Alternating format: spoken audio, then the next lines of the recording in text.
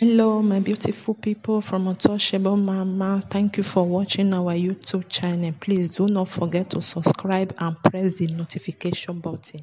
Thank you. One love. Bye bye.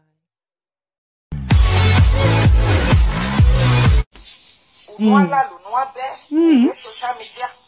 Why the baki dani adoni? Mata Ekidan. Ekidan. Yes, Salova. Ekidan yado. That's a them of no muriaco. No, my people. When you see, when you see, massive. Okay. When you see. About where? Good name is better than riches. Oh. Oh. Where beg on my no you no mama. When my no yamuti or my no yakwe. Uma who aware when you muriaco. Emma Yaqualupe. Ukwe bodo big back here, Emma here, Mamma Jenny. Wagwemia, Wahon. When you see, or Massy, Wagmonagina. Or what all your back, or Massafia William Mila. No doubt, thou art money. Why go, Macoma? Oda Emma here. Never swaya to Lumimiaji, Yakagiansi. I wear my very on with head to go Italy, no matter, never beg a very on it. Oh, while Laden or you fair, who buffet. Allah who kinia, a year marry mana, to Atalem no matter. So, I know, I give out of bar, this is wow. Why did you make Ben Wakeri? Oh, if I saw Waronia Fava over Mona, or Maggie Kaya.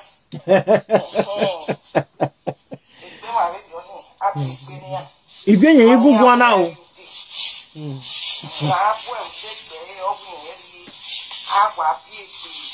So, I will my lady on himself, make better money, or medicate Italy show social media.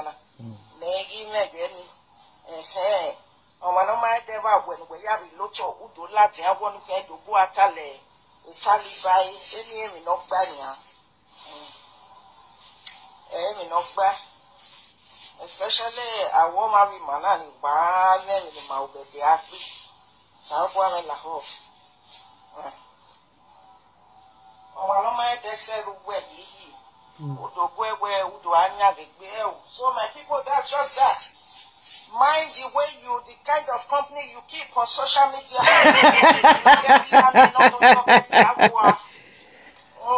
Man, the kind of company you keep. Or where Ekidan here, don't hear me back. I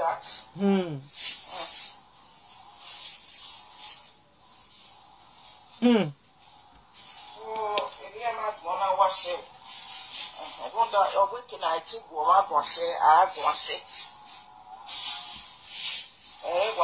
Uno no mamena or yagun or one leave vagun if I boy no. So there are certain things you don't need to waste your time to tell women. Why you told me why who want more? Everyone in here, Unive no mamma, Unive no magba. Why you told me where Akaka not buying no pogodoni. If you're a good one now, if you're a good one, no, you're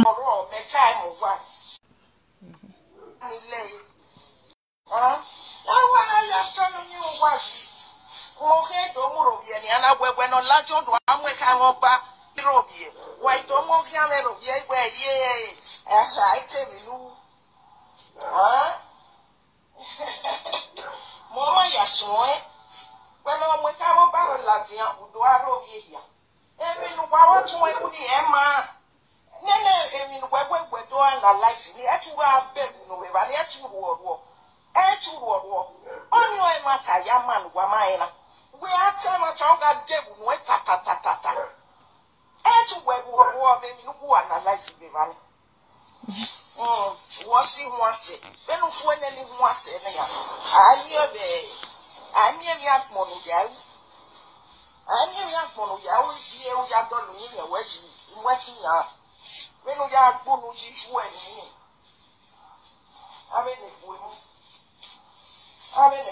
when I guess Coconut have the level. I know. Si Coconut have the level. Yeah, that you wear, or Timmy can work here. I might wear, men not you will be made. Who can't go away, yeah?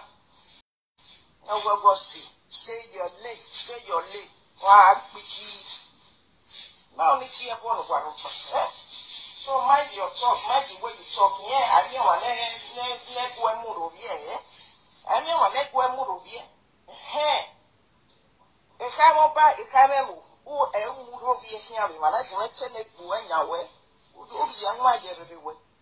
Oh, David or Tayega to wear Latia. Where one look back yoko.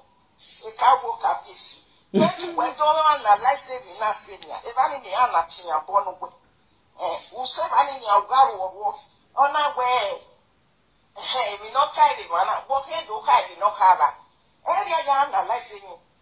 Hey, we know you're not yaka. If we not tied it one. On our way, if you're to your tie.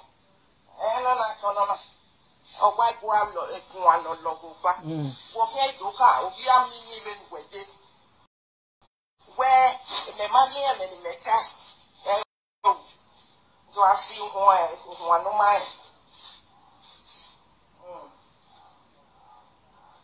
Oh, back about it. Hammer, where I mean, any do. I didn't know whether I should be running. And let's say me, where you go and say. So if you will let boy, you will beg a Mattia Bono Warofa. What tell where one oh, a damn, oh, where now I'm waiting for because a person at Bawen, who will be sure I have with you since you want to wait. Since you want to wait, no, that remember you were Monica with social media. Okay, Kina, do, when I do cargo 10 one. Oh, ma, who were you telling why you have done new wife? I still repeat what I said. Oh, you know, my money, 1 million, ma, was you with you? Oh, you said, why I was it? Uti no menye obi okere ke on if you I come tie ball do my wa ba gbon eje no we o ma no ki kama we get yan go e wo so si oh god my oh god o da we gbe sha mani wana me no see he de kweru wai ma je ki get de gwa e de wani o a get yan ki fie bu ye no wai so if you na my me again where wa age udwa ikuma nya yeah ma ya no murovie any mo ke we odoro bi anywhere here atenuji the only thing no ya we ya kwa ame na kebe we that was we ya issue o ma no send of you we do aka be o si o ga stay in lewe o no na kono na bo ka me ka wa o ka me ka wa o ma ba le no go bu ye ma e me ta that day even the na ye ya we election ni wo ya me ka bu wa we si ina we na ya do le mi ye mi wa mu ri ahia fe kate wa wo tun we na wa mo bo no wo tun we na pe Monica when I want if you my will understand my say he where it's when na kuku we na ya when in the media. Only marry my way, ye be my way here. A double walking up with one way, then one yard one. No, see, and I tell you, big boots on it, be a cat. If you are was why right from time. If you know we can men women yet again, who got see with me. So, about it, but I know my way. You want I am what me what. It don't be where you know, mamma, if you know, mamma, if you know, mamma, if you know, you can't with me. What do I move a wood over there? Who were in the social media? And my wife.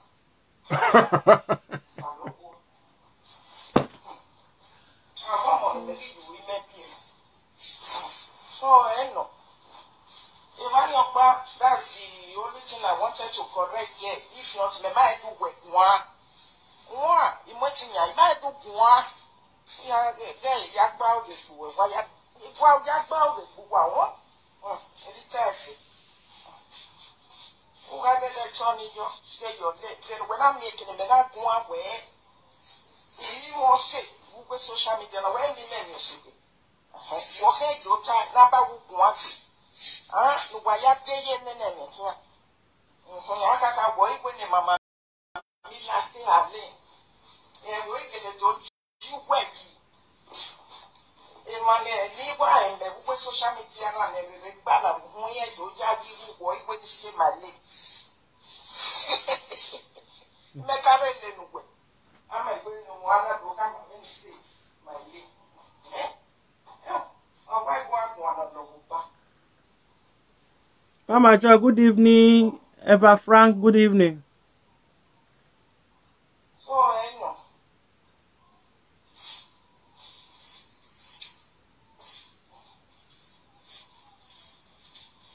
I want to salute a mechanic or for what my year would come in. My book, I might I might wait. So, the time, what you ya why who were more again, Monica, I have my way again with my word of you. If you're was or where only a good or think while you're being out to it, when it's very tired though. A wow, why river, or your money over here. So, if you're sick.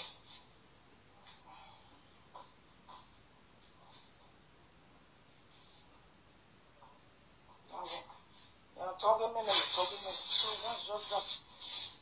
Or like I might bow in it. Yeah, boy, don't tease it. Don't matter my power. Don't matter my power. If ye boy, don't tease anyhow, I came up but wake up yes you. If the woman I saw it. Yeah. So if you want it, now we'll go. One hour it will go.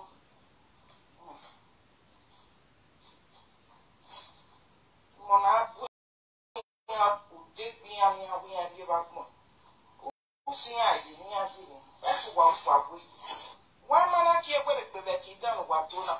ATT what wish you when I tell this when I walk out to you. Well, then why I see you, boy, then why I making what do I say? So, why man I feel you with you?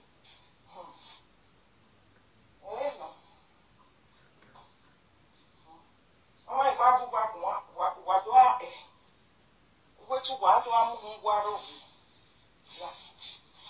If I were much more, oh, how I move one of you so far, every many else. Why would it be time working? I'm working on my mother. I want.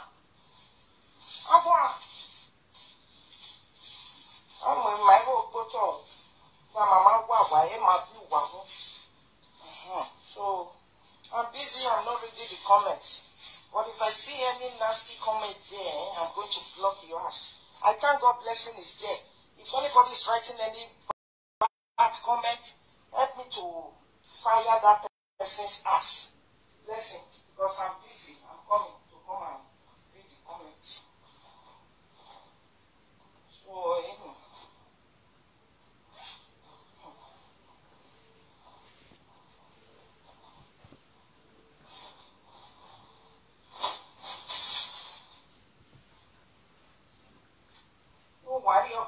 Why you want? Okay, a woman, or gonna take a worry in. Or watch her. Ah, you see me one. Ever walking. Oh, Jana, ya fair. I went at the back way with Yakube. Oh, hello. My only advice to you if I people a kind of wedding is such a working, I'm very sorry about that. It's just that no na ya where okay warago many mutani where wale my because madam or senior on stage you learn again where on your part or why ya you go work one so no.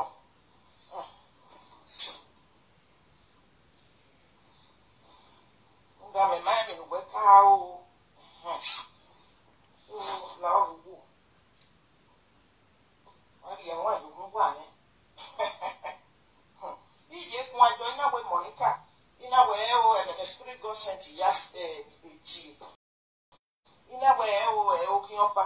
Emilia, Monica, kid down here, fair no to that. Don't you must send Monica, and I am where Okiopa. Okay. When I was I would say, what do I analyze? Oh, Monica, you ba no. Analyze. One will be running. If you analyze, you might go and analyze it. I said, bone, one kitty ball. Without money, I can want to see. Well, my job, but where get fit only where we are to analyze. What's your normal analyze? Tell you a day. Where you get there will be set time. When one managed by Monica, you support it. Only only your do way. Nobody to your Latin. What's in women Latin? You why you till it is the again. Why you told me why?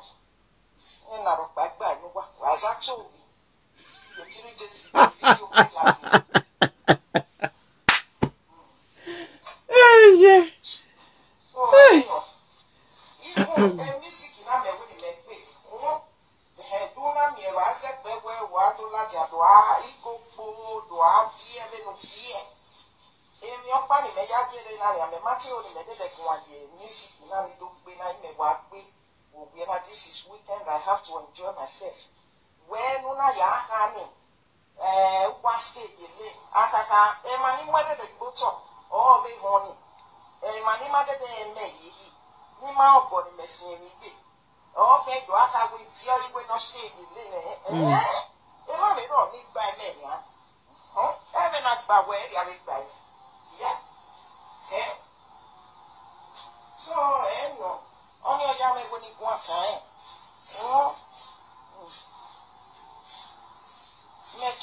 Talking many.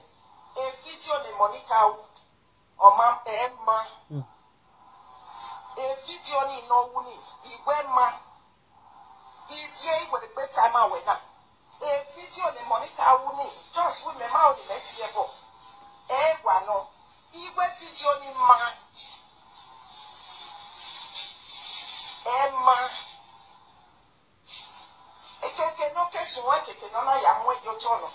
Catch it in the we can't do analyze the door. The spirit God sent you to tear you. Who died even the spirit God sent you? Why are you in it? Yeah, even me when I'm your one, let's see, maybe you're gonna. If you're a one, no. Oh, when our mom appear no day. Then, why you can't, mommy love who, Erically, I have where enough in a video. When who do I wear? Oh, no, oh, go time. If may come when I am, if ye wait video, if the family Monica, no man or all, no way, ya correct any of on your family, may give me a yard of phone. Imagine no yam mobile 1 year. So why if the father in a waggy one, no car won't give me matter we have bed on it. Vogo Kikiana, he wait video the family man, Emma, boy, my way. Right from making no person with video, you are saying on I'm where you told me. Emma, do my head and it has you wait video the money can't pay me, Emma. So, I know my people here to tell you.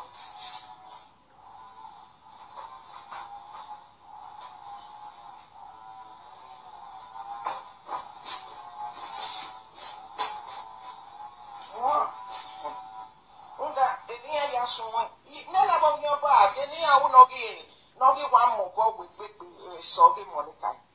Manuel Nado attack of your party of your banner. Okay. Huh? Yeah. But look at no video. So, no. Oh, wait to not tell her, tell. There's every wherever it's when Yasu Wakoko. Now, you're the Monica, you send them well, your back. Would then almost a woman, Wamana. See what cook. A bucket to it. A farmer soon. Yeah. Well, we're not yet. Why they all got free with you? So that's that. Whenever they met time, oh, let me know when I can have my Latin. When we're tiny, oh, my when we're Latin, when I see a young one who went be near one. Oh, Mamma Fossy, when you like the FVA. My young Latin video now. Then to work when you I got your honor happy when you. Emma Yaro, ni Latin have a live video now. Emma, Mia, they keep loving them, they keep praising them. If you really know what you are doing on this live video. I'm a fussy when you Latin. So when we're here, we're being Mana, what it all, who I called you when you're doing. I'm a come when we're Latin. No, I'm working, no, Mamma. We are going to yell, but then what is Latiani? We are going with you, we are going with you.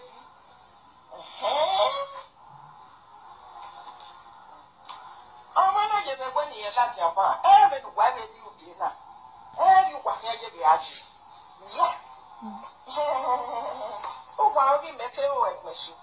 Oh, I gave me so much away.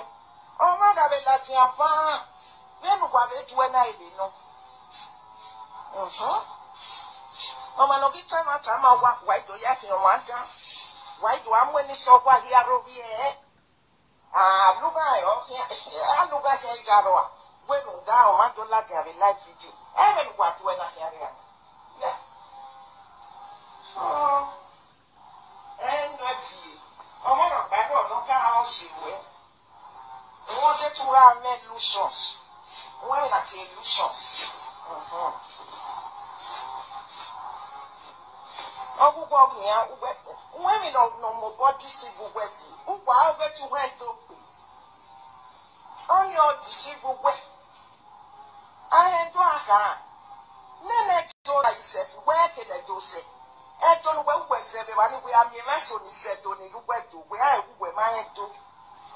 Ah, said to Aka, not to Aka. Aka. If you was said to don't look near it, and I went to say the man no man where we're sending them to my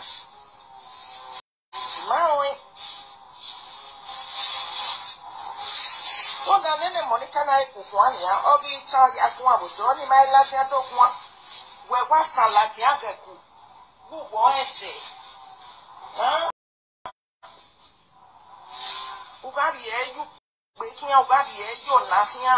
My sister, mad and walking sister, or say, where Monica got me Facebook now. I said, when I be out on the video, night me on a sister bumper. Oh, a sister, whether you will meet her or hang it your maggie work one. Yeah. So, this young wife. Who for me, no, while we no matter each time we work, we no cheat. Why not? A money that you did. A monapo or monapo, they pay. A money you did. Never set to the sea and can pay. How about what? I want. Baby, I can make it talent. Oh, monapo, take pay, no way again. That's what you see. I can pay. I might women know your time over.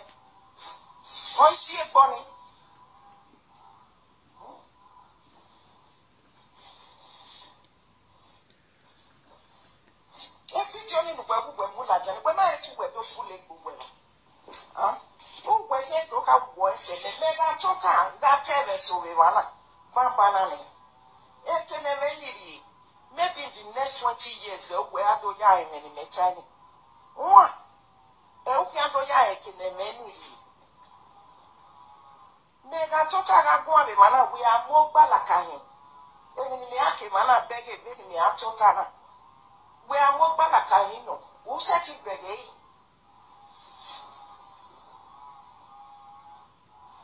who working ese then o tai we gele gwa ta se ni abotu kwa eme we ga ta oh mama yeli ma wo na me ni ma gbase ni wọ́n kì í ka mẹ́ka wá fídíò lè mọ́ ní ká wo ma èyí tẹ́ lẹ́bàá sì bá ní bọ́ kí mo máa wò ní gbótọ̀. ok. ìyẹn mẹ́mọ́ ọmọ ẹ̀mú náà àwọn ọ̀dọ́ wọ́n náà wọ́n yà á dùn ẹ̀ dáadọ́ ọ̀yà àwọn ẹ̀mú àwòwá èrò bí ẹni mọ̀ nípa lẹ́nu ọ̀nà wọ́n ti yẹn sẹ́ ọmọ náà gbàgìrì ọ̀nà sẹ́nà ẹ̀ ti gún yẹn dùn àbá gbọ̀n. So I know. I'm going to wait salad. I will voice.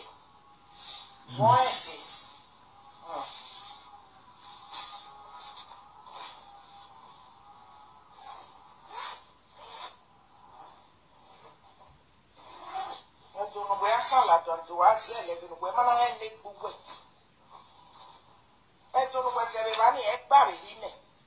And then when I'm one, aso ino mai eba uta be abi mani seto ikele kwa seto ukele lake u lofia en we mo ameru nudu atani so no ma kwa edowe wari uta benefit again Monica oga figwe salo kwa me la ho wa do ki no mama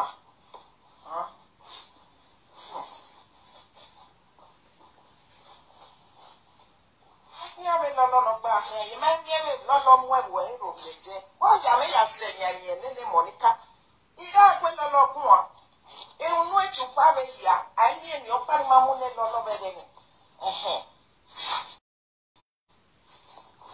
ma ga ti e bu bo lo fa so kwa me to bi me ka wa gbe lo fun ni ase ni me na ka do wa gbe lo fun e ge ni Monica ma be kun ajo ni wo gbe ni agbe letter mu ko wa no kwa gi jori won no video ni pe die ya gbe lo fun be ge ni me ke de ya like the other platform ni wo ja me se nya ina gbe bo si no ni na mu ewe ro bi ebe ni Monica duwe never so many here na te ha ogbe Monica pa me ga gugu o ye father no so pa ogbe Monica me bi kaka bodu se nya se wo ga yo tete gbin obi e wo ni no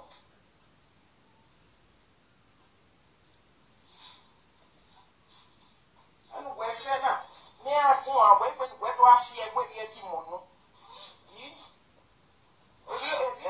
no tun agele be adu edo e me ne bi ma hai ona ga oni e ga fi egbe ri edo onu igbe fi ti oni ma gbe ta mi yo yi fun da mi a gbe ta mi yo yi me ni a re ti du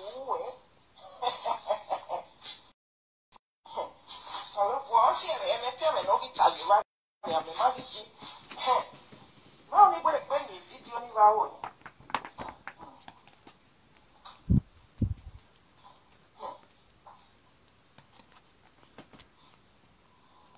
wow solo po we te me da o me te no saka me se ba mona no na me zete de seji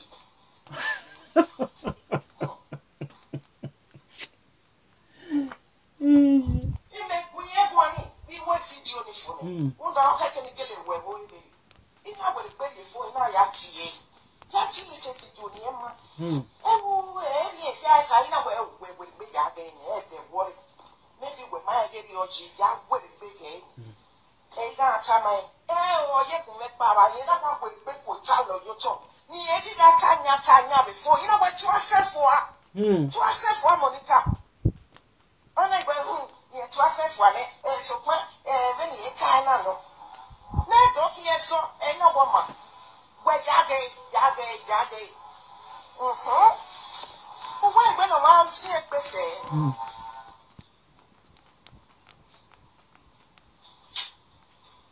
Wow, so no woman of all.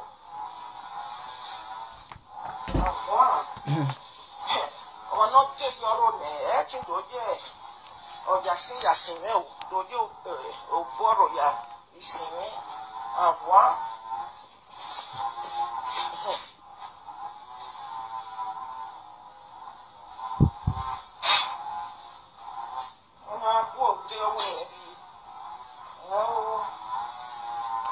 So my people, when we sing, me matter that even you work with music, oh, that's all what only what I say, you're all the end of the Monica no Yarofa. Why did they say, yeah, they make any? You make any? Very much I don't. Anytime, you know what, my boy, we a little video. You know where he had with. So I know him, boy, yeah, boy. I might wear oh my god, and it's so far, oh, I'm a mantle salute one roll in the time mine. It even I don't understand. So, if you want to tell, oh, women, Emma, if you do Emma.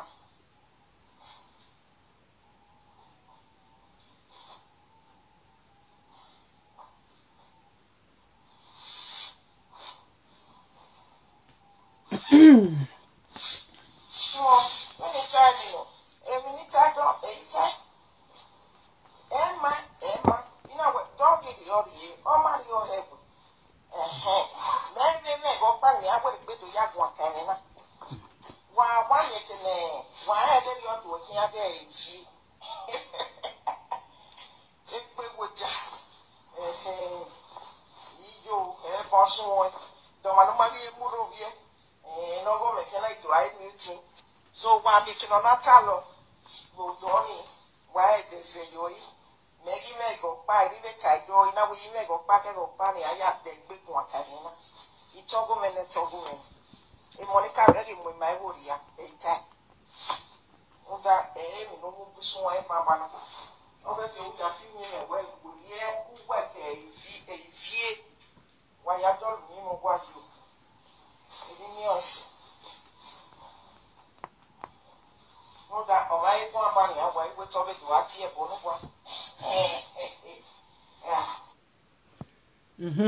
Na beleo. Okay. O my egwan bamu e wa wait over do atie bo inu wa. Abeg wa yo heni ru re ano wata o. Wa gbe yes or no ye ba. Mila Akim where a video ni Monica owema edede na isaga edede na pachoko no ritali owi ma mi dani Monica ta be video ni ma understand kosinya evanya e support Monica nya eva ihi edede na pachoko wi ma mi dan ni Monica ta be video ni owe de ni Monica ta na wogita aha en Monica matin mi dan but Mila Akim where a video Monica ni owe ma so imi he no wana anya bi ejo don itore Mila Akim itore na abie edede na pachoko no ritali no you there edede na pachoko no ritali itore So far, so good. itore which person no go get sense for head na edede na pachoko no get sense or na Mila Akim no get sense Mila Akim said the video where Monica do say no good. And then Akpachoko say she don't see anything way wrong when Monica talk for that video. Or we ma me pano tano nema or we work gitana. So don't want ne correct wona e Mila Akim he know na Mila Akim he correct or then Akpachoko. Oniwo. We do waya mama go say your Utete dey leak about social media. Mana my me when my agboni so. When me yeri atai. Mila Akim call your code that way iwe message to Mila Akim. Where is no my begbe na. Waya na si egbu wa koko. Ya segbe shi for me de. Waya na si egbu wa ikoko. Wana yari bebo 10 give you the social media agi no wa uni don't know give wa uni egwa give wa uni a wa we o ye emani ya fefefe ge ti amu ye edogboto yi afi peje do eri wa ha o that way we may call it first tosi na obonu wa bu nu ekwana ya vie bebo ni owo we ni afi peje do na we e video ni ya na ya afi peje do ya send egu we o we he o amade prove gu we kakaka o we o ovu wa seni Mila Akim no ya vie bebo give you the social media ana woma e video ni ya na fefefe ya fi pegedo wa vio elajin wa mami video ba iri elajin ni ya fi pegedo ayo nu wa vie video ya ni lajin e ba ni e fa na iru wa ya fefe ayele fe ya ru wa ni e video Monica ne Monica ka we afi pegegwa ona surface Evide Monica nu wa mari bebo gie ewe ya pe hian ai ga shie ore aru igbe nu wa vie bebo gie ni wa mami video ba we mulaja ni yan ya fi pegie egwa wa ya rewe e fare ye e mete me go run wa ko dore ne e shi for me de na mu wa vovo wana ari ekonoro wana ya tie mama British so pa kai so wa do said the na ya Mila Akim o ite je don we laji ayan nu do ha me do a reason why no ya ate British so pa ika ezo wa ekonoro emi no ta later emi no ta be social media a video ni wa prove ni wa viola jana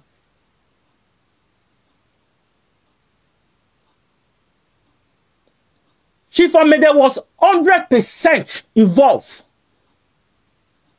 We are here. E mama bi ezo wa we konoro.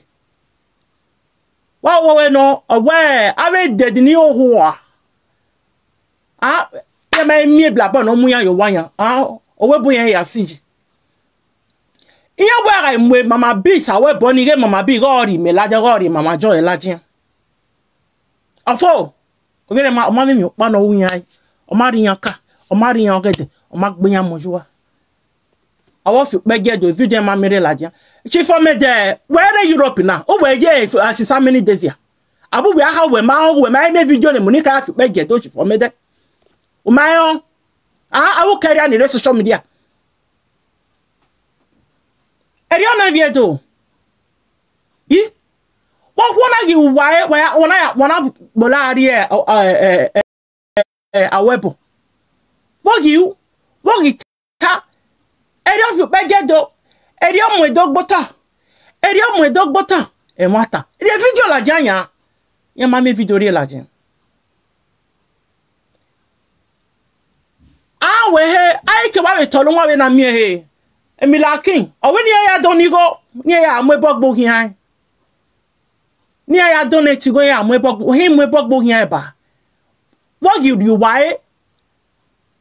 you why de nya ma me mi pata wa ri ebo no kere Where I mean, no genereva. Where village, I don't need go near. Me like, yes, you said it. I don't need go near. Now, they are you mean. A village, because I'm an ayo. No one am mujashi. No, hey, I'm way dog butter.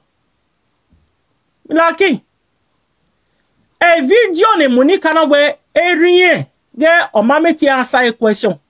A question straight. Wema, often wetter. We video ni ma, or phone, or phone ya. When you video ni ma ya, to he la Betty, Aviana ya.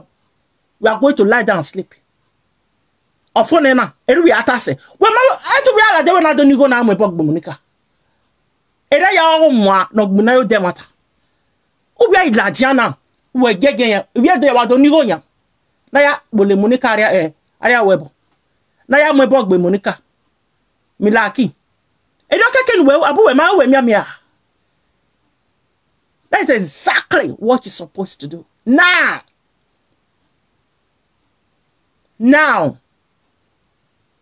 Ruda we e video va waro onya. Nya. No bia meti wa daji. Ore ne mata. Wa di mu Monica ari odore Festus yan. Ne Festus di e bebo gie. E prove it all. Wa meti di video ta we ge video no ka u ge no we do keke una ore mo ya ke fe no wa vie people give social media wa ma me video pare la ji yan ni aya fi peje gwa wa na vie people gi wa na head mama bi do ri ma we mama joy la ji yan o me de na mu wa vovo wa wa na polo ko ni ara we wa che ge ekonoro.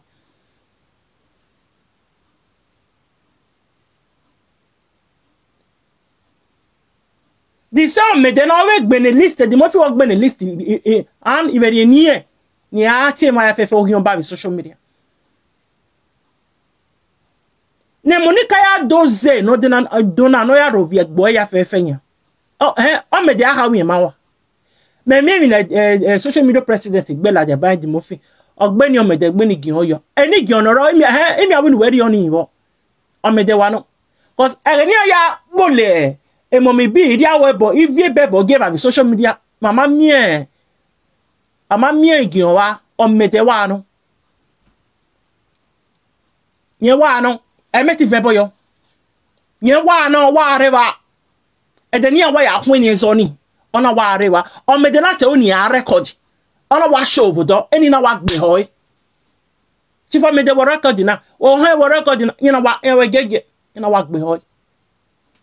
It was on the me there was a conference call near Rage. It was some corner ya quick beji. Me there was there. I will carry her. Milaki when I want nigo waya me bog boviejo. Omari waka. Omari waged. Omagbu wa mojua. Emo was osenari anusi. Wawa mwe dog butter. Omodo butter. Why a video la janya? No ya tenene no water. Mamere la janya. E video Monica e voruto na ya milaki. Wa we u wala janya. U we ne bie dodo ni go yan hu ya amwebok Monica. We ni ado ni go. We ni ado na ya gege. U ti o mede. No mede we mu wa vovo. Ah? Lord gbe mu wa ria webo. We ati ezo do mede shifi no. Ya hameti bua o anya when Monica do arobera we social media. Milaki our market. Our marketing ya. Eki we egi dona. Ana me wa o mi okoko ga ti ororo. Ene weta unuba. Eru atase. Eru hi atase. Video ni mere edozi hu. Eru we ya gwan yo. Eru we ya gwan yo ge mere edozi Milaki. Eru we ya gwan yo. Eru we ya gwan yo. Is that you know this how you analyze mere edozi video? No concern egwa. Ore Monica ila jan ya to we gija mejo. U gija mejo, wa guja mejo. Wagu ya me ya no make na were for what? E me tell you no wrong one na. Oma the social media ona we wrong wa. Agbowe mi gba wa na.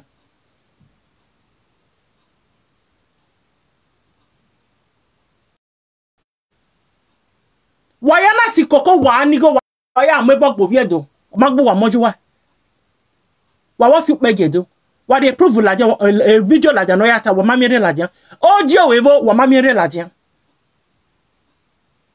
Wa ya ga ikwegbe an wa ikwegbe conference call. An eri wa ya call Festus. Eri wa ya call awebo.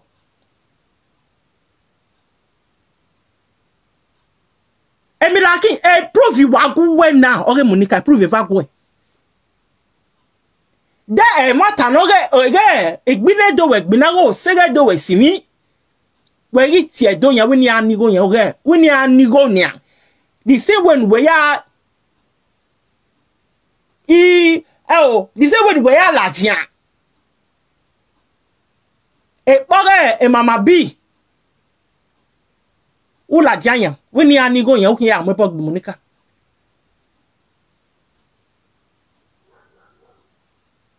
Ruda we prove raw eva na wa me wa taw ne mata e video va waroto Monica you no ero hoy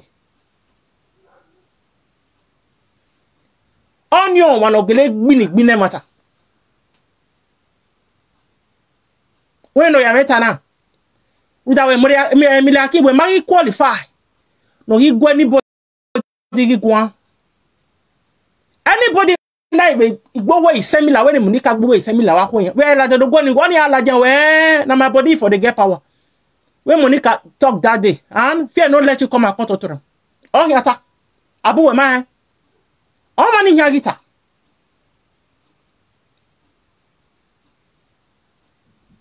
egbo do we no ni san ami agbon so e ma ni ya ogu wa social media na we ni manage come my presenter my mia we will come back and remind baba kita nuga Buhari no we rona ala ja we gbe to je were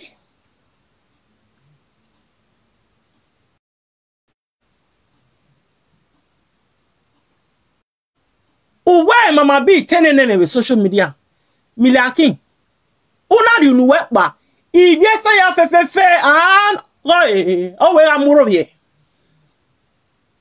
man we why or teneneme una what you wepa you started insulting all the issues so yes as on social media maybe I may so if you allow them to provoke when we will be insulting yes ya I can wa don't him Mila Akim they no say minute rovire Monica we Monica rovira e do ya fefe so we ma go rovire Monica era Monica no if you boy a light no gbegbe wa era Monica no commit suicide o ma guwe gwegwa o wana guwe nu we babo wo obvious apa guwe gwa social media una ri nu we ni pa and una so yin so tv esa ya fefe wa wi vie wa ire ke ba pa ya se gba we no ge ya ni rotesa and how to wa that kidan wa ma do with social media Monica you no ero hoy we ma meti we la jan we Monica eru we gugwona Mila Akim ora eru we no na ekona ya bi we ju we no ye gbe bi we Monica gbugbe yon very yo we ga la jan do amina se ya we ga la jan do ati na here Mila Akim and eru we ata se na ofone we na wo gwan yo mata Emata. Festus wunia. O ma che Festus we gege everybody ege Monica. Festus wunia bi coronavirus we o we se kino ni yene.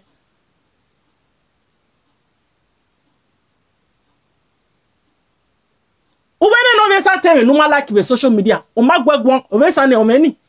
We ma face na mi wifi gba gwegwon. Why you nu babare. Uwa iso TV esa ya fefefe. Uka kewa ba uwe la tesa. Ave ni wai. Ekini viera adu ni.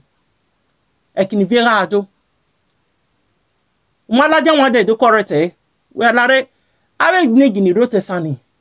Egeni ave egwen ya na rio.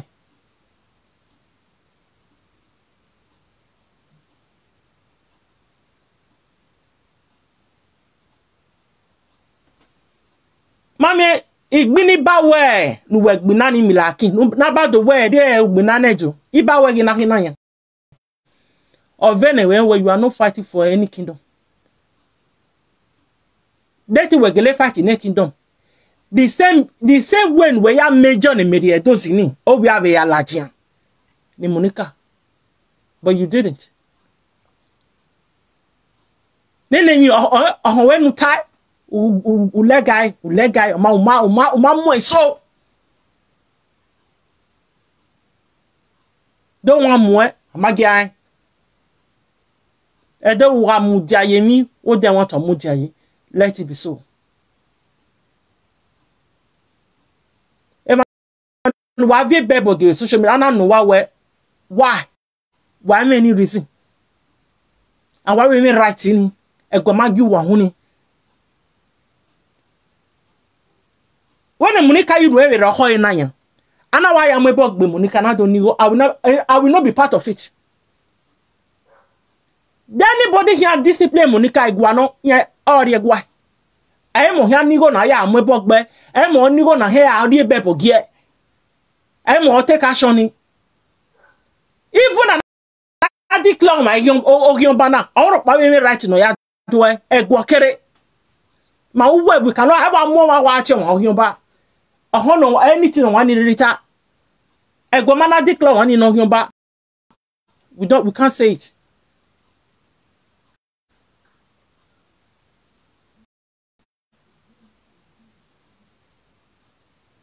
Ekiba we ba weni when I take first when I have people game why what for you guys were so stupid. Magila jawa wana hunyi me dan wanyi nai. Why when I nigo na amwe bogbo vie do? Why have you people for what? And wana afige sagano.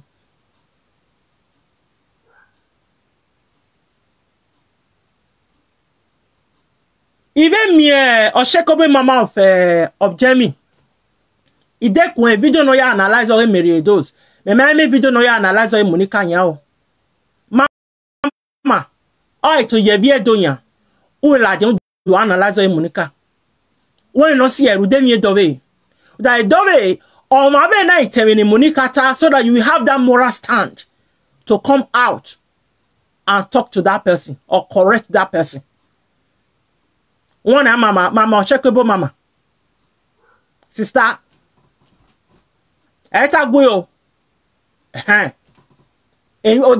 oda me ge o kwada odao agbori sisi me de kwe video we ya analyze ore media those we ha mi ma yore u ma emi ore Monica o eta for si well e kota e ro se ni na kota na hu e ba kwe o ma be ga to gbowo isemila ni Monica gbowo isemila na we bu alaje do gbo wan ni gbo ma ya re social media I do so agwa ngani eta gwe o eta awe saga o awa be tabe noje ma na sani e mama o shekebo mama ha mo gwosin your Utete the leaky of social media ma mi we ma ya gbo nisan awa wa tabe noje ha oni wo so ina do here by video ne eri maga agame ya we fega awuba maybe 15 or 10 minutes okay info make it though if I ima watch from the beginning ima ye get from the beginning okay info make it do adam yo you know life now when ori aje edo we ya we gbere aya boyin nedu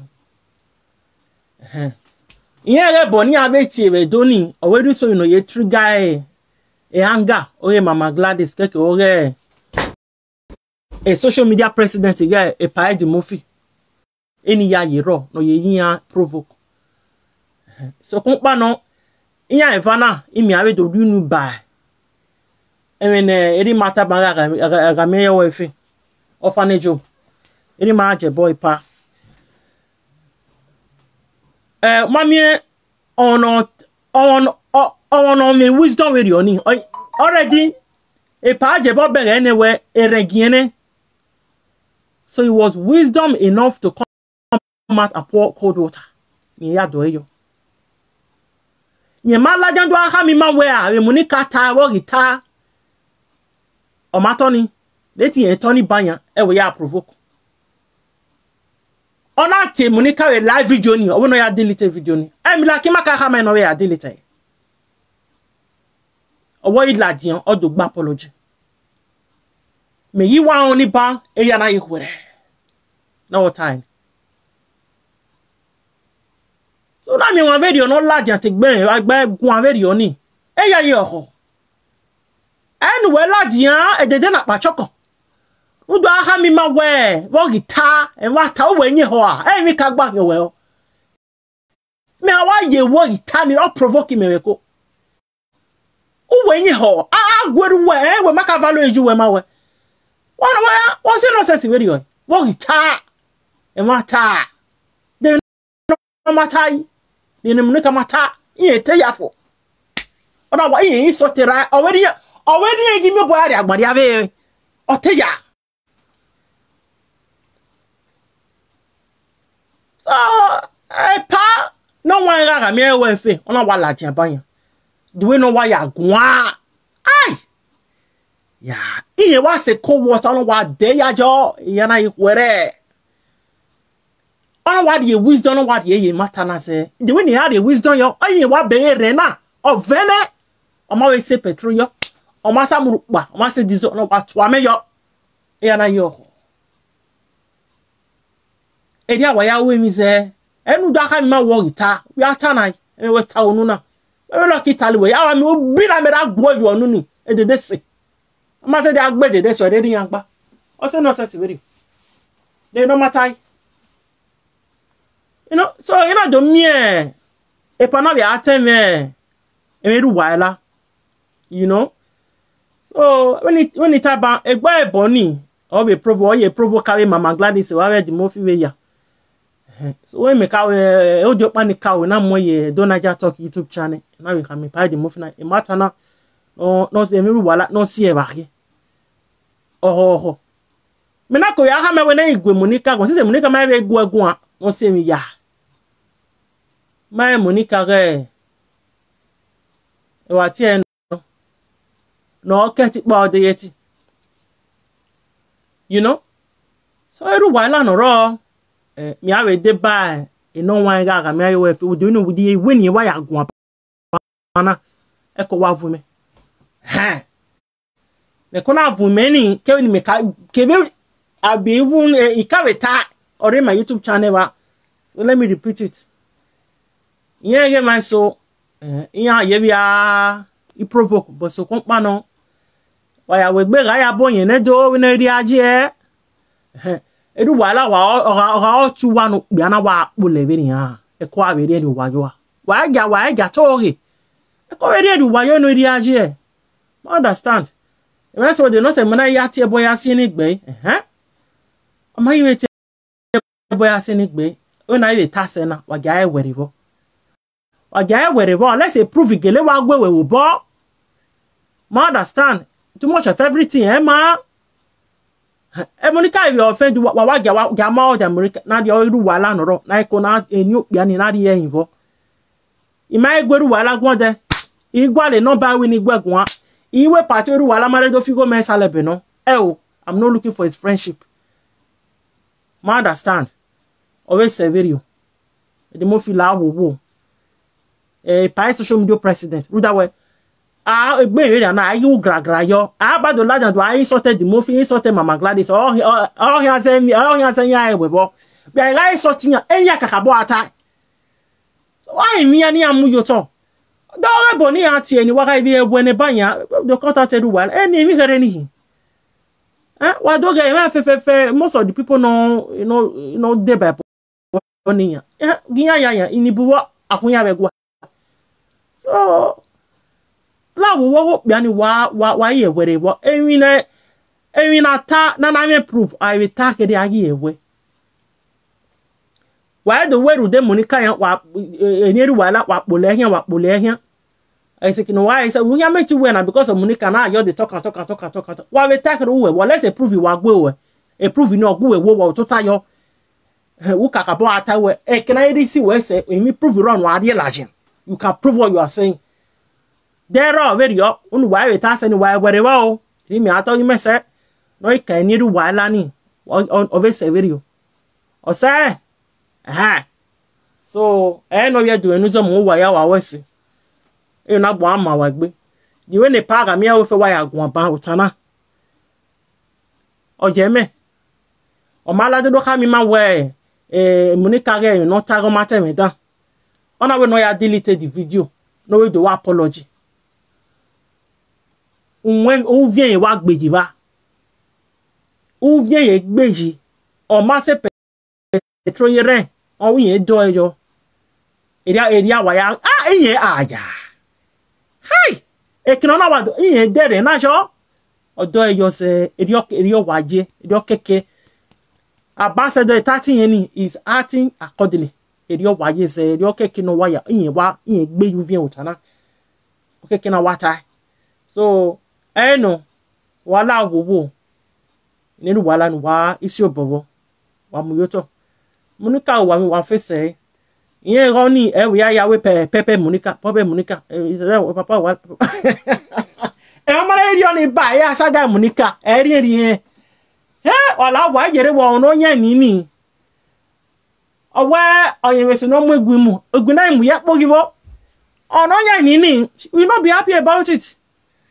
wala wo me ma yere wala ya gwe Monica gun we ne wala ya wait Monica wa de gbogbo le show you no no ya mo viere ya me Monica kele won ade le teyin ayala ya bi egbe na when you tie when you are regretted the day high na you retire so I don't believe me ma believe where ya Monica you communicate I don't believe my go wala gwan there so I don't imaya yo pe ani aya no, it won't bring itself to low to that level.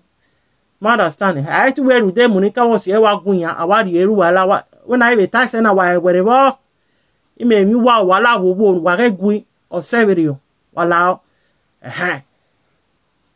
only wo ni wa ibe to nuso wa ya wa we see awe kan ni riure ma take comment see at all me do wa gbeni no bu wa ya ato so I know Emily Akim amuje dem water ma muje dem water una ewe mi na ani gbina ni gbina no ameti gbina sota eri egbejo ma understand eri egbejo na mi we ora ikan wa we agbera ilajian and we ga mi na se u ga ja mejo u wa we tai we nu ya ta yan okay era mi we nu ya gbonisan Bami only see a man my group.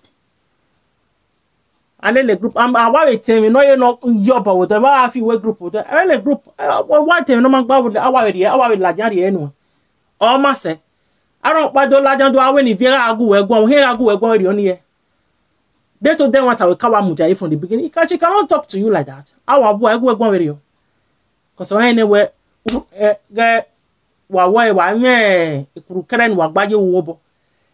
You know, no we do. Good night, everyone. I have a blessed evening.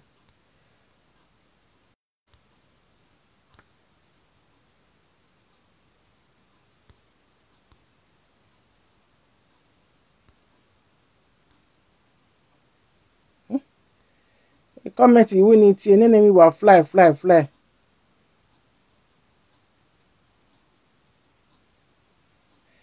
Oh, well, she blocked me.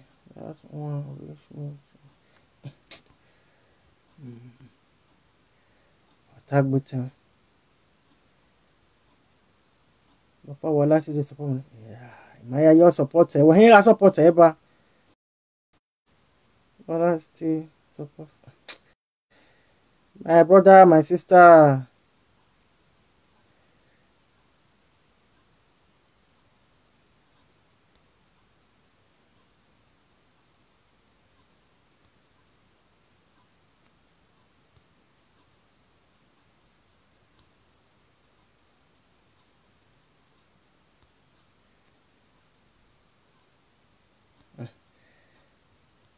I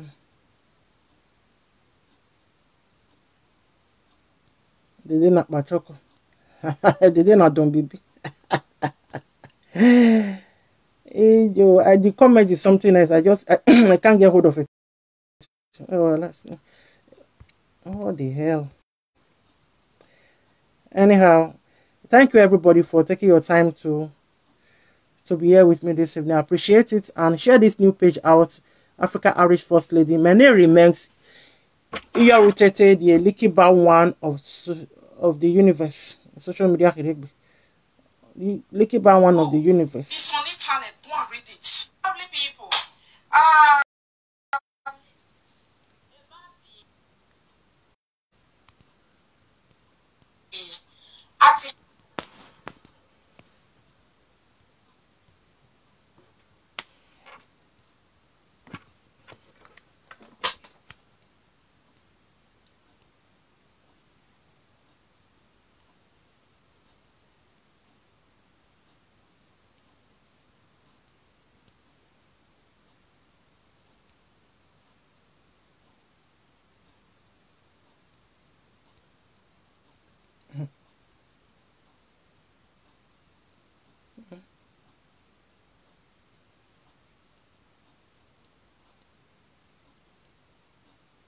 lovely people. About the artifact, anyone. Okay. A lot of presenters. Yeah, what pioneer over disappear. Lovely people. About the artifact, anyone. Okay. A lot of presenters and social media people really go on social media and bring, hey, Obaseki, bring it back, hey, it's for a doting, it's been eating, why everyone want to take it, Obaseki will swing, Obaseki want to do what his grandfather, his ancestor do, long time ago. And a lot of my lovers too, also they bring it to my notice. Mama talk put this thing, I say, wait, I want to put, make Obaseki not disrespect our Oba. Make Obaseki no, make it no turn out to politics, this, that. I say, okay, my lady, I will talk about it, but definitely I'm not going to talk about it like a blind or a stupid woman or a stupid child or one of the irresponsible presenters who just open mouth, talk and make everywhere to become chaos because they are looking for topic. I will not do mine like that. I am going to look for source. I have to know what is going on because here where Emogi lie, if they sweet, but if they put on you, you know say not the sweet. It's very bitter, it's very sour, it's very annoying. Especially when the riffraffs are the one lying on you. Those that cannot even read what is on paper. The one that it's so irritating sometimes. So my people, I begin to search. I need to know what is Obaseki saying. I'm listening to our great king. Oh, I not to understand. Okay? I not to understand 100% of his own because he himself also said there is a misunderstanding. He said that. He said there is a misunderstanding. That question keep coming. He couldn't answer it straight because he said there is a misunderstanding somewhere. There is a misunderstanding somewhere. Una no hear that part. Then I go to the side of Obaseki to see what is going on there. My people, I find out that the journey where Obaseki go, not be only Obaseki go, Governor Obaseki go, our crown prince, the one where go be the next Oba if, he was there. And that man, whether they call Lai Mohammed, the name of Nigeria, he was there. with other great people also, minister was there. So what are we talking about? Like say, now tea between Obaseki, Jenny, and our Oba. It's not something like that. This is something between country and country. This is something between Nigeria and Germany. What are you guys talking about? Something that involves Nigeria, meaning the president of Nigeria is involved. The ministers of Nigeria, they are involved. Then Governor Obaseki have to go and represent us. Then another representative from the palace, which is the crown queen, the crown prince, is there.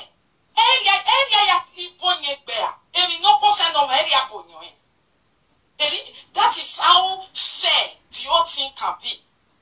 But they are saying Germany, they never even bring news come back. Nothing much to read about. They have come to conclusion of this, of that. Social media is already burning. What is it now? If they do now say, oh, where will our forefather do? Will you be happy?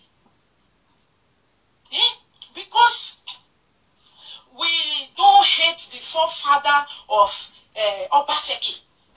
It shouldn't affect this Governor Obaseki when he has not done anything like that. If he really do something like that, let's hear him.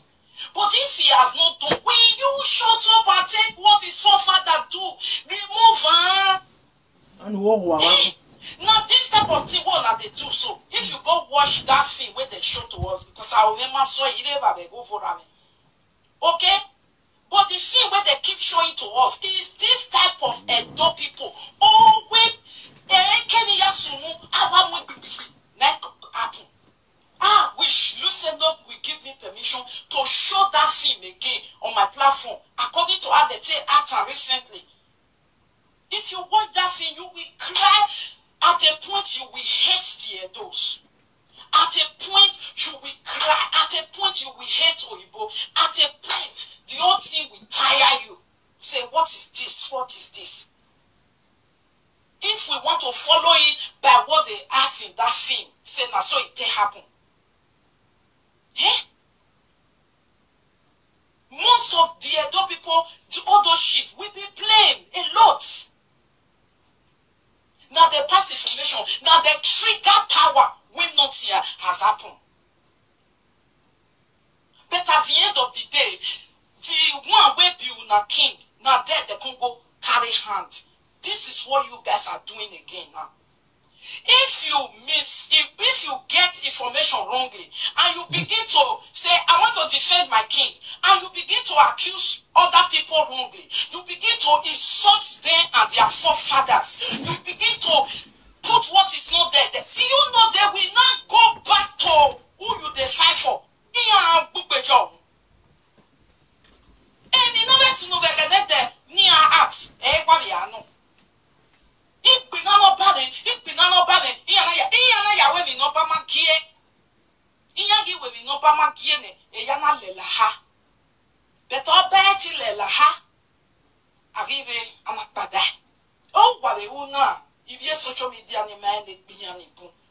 If matter never come, this is not something Obaseki can decide. This is something Nigeria and Germany is doing. If we even continue like this, Buhari, una know say Buhari not the reason like every normal human being. If Buhari can't decide, just now say, oh my, what will you do? The Germany, who tell you say Germany find say Edo State is more important to return this thing to or to Nigeria? To Germany, return to Nigeria. Okay? It's none of their business whether Nigeria can decide. He say in Edo, he say in this. So please, you guys should be careful. Because social media, now so now what they do, why to fear? We only just bring insult or unnecessary attention, disrespect to the palace. Even the palace you guys said you were talking to, if you listen to his speech somewhere, he couldn't go straight.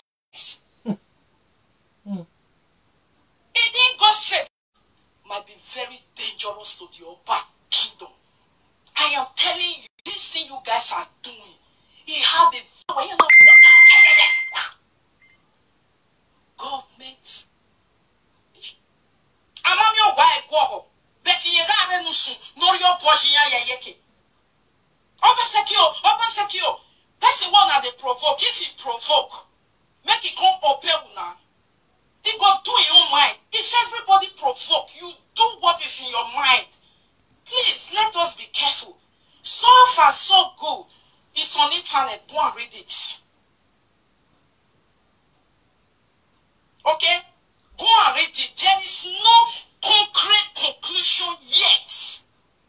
But una yaga might be very dangerous to the upper kingdom. I am telling you, this is modern time. Don't you know this thing you guys are doing? It have a very big negative impact in the upper kingdom. It has, Egenana mofora mi ari kalaba. Oh, bawe. Why kayoni ene? Uni wa eti afetoba. Uni wa. Where at the fafa you go keep person. At the fafa you take. Una no ye Emma of Kano. Anna who well I say because of what people will say.